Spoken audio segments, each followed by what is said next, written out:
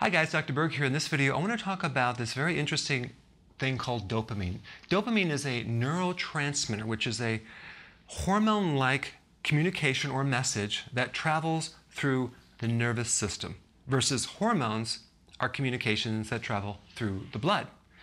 And this neurotransmitter has the effect of giving you pleasure.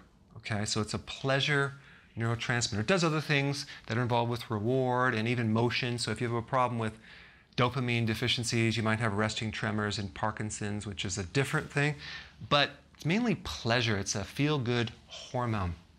It also gives you that vitality. So if you could imagine, not that you ever took cocaine, but the sensation of taking cocaine, what you would feel like, this heightened pleasure, ability to conquer everything, it's only because cocaine and other drugs stimulate dopamine. So the actual physical feeling that you have is coming from dopamine, not really the drug. The drug is only the trigger that creates more dopamine in the body. So my thought is, why can't we just make sure this is high naturally, right? So if you're deficient in dopamine, you lack motivation, you lack that drive, you become fatigued, you kind of lose your goals, addictions, very addictive personality, mood issues, anxiety, depression, resting tremor, things like that. So you can see that this is a very popular neurotransmitter that people are trying to increase by doing a lot of things, especially drugs.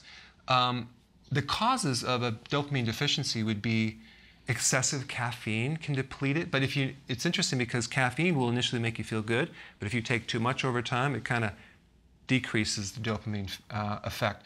Alcohol will decrease dopamine.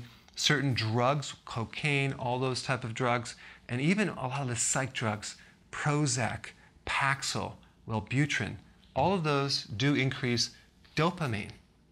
So over time, it depletes dopamine. So it's a trick. You bring it up and it's bringing it down. Same thing with like drugs. If you're addicted to drugs, you're going to deplete your dopamine reserves, and then you're going to cause the necessity to take more and more drug over time. Insulin, sugar will deplete dopamine. Stress will deplete dopamine. Cortisol from the adrenals will deplete dopamine. Low stomach acids. If you don't have enough stomach acid, you can't digest protein in general. So you start developing a problem with making neurotransmitters in general. So you'll be deficient in a lot of different neurotransmitters. So the point is, how do you know if you're deficient in stomach acid? Well, number one, do you have heartburn? Do you have acid reflux? Do you get indigestion? That would mean that you're probably deficient in stomach acid. As you age, you need more stomach acid. So just by adding more apple cider vinegar or betaine hydrochloride, you can increase your neurotransmitter reserve. Okay, then we have adrenal stress. The adrenal gland, the inside of the adrenal gland, makes dopamine. So if your adrenals are burnt out or exhausted, you're not going to make the level of dopamine. So chronic stress, all these things deplete your neurotransmitters, not just dopamine deficiencies, but all the neurotransmitter deficiencies. So here's some things that you can do.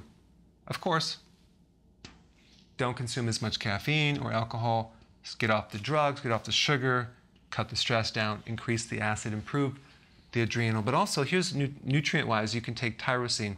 That's a natural amino acid that has a precursor to dopamine. You can take L-theanine, which is a precursor to dopamine. It can help build it up. It's a natural amino acid. Vitamin D, getting a lot of sun will help recharge and build up dopamine reserves. Vitamin B6 and B5 are two other additional B vitamins that are necessary in making this neurotransmitter. Of course, in a lot of the other videos I talk about, all these things will deplete these vitamins too. So you may not need these if you stop taking these right here. Okay? Exercise will also increase dopamine. So as you can see, there are things that you can do about this. So I just want to bring your awareness up that there is a hormone behind this, and if you have any of these symptoms, you might want to do some of these actions. Okay? Thanks for watching. Take 5. Do it. And where am I going with this? Press the subscribe button. Forgot the last part. And I'm going to see you next time. Am I going to I will press the and yeah, you'll get future updates. That's right, updates. I knew there was a word. Press the subscribe button and I will keep you updated on the future events.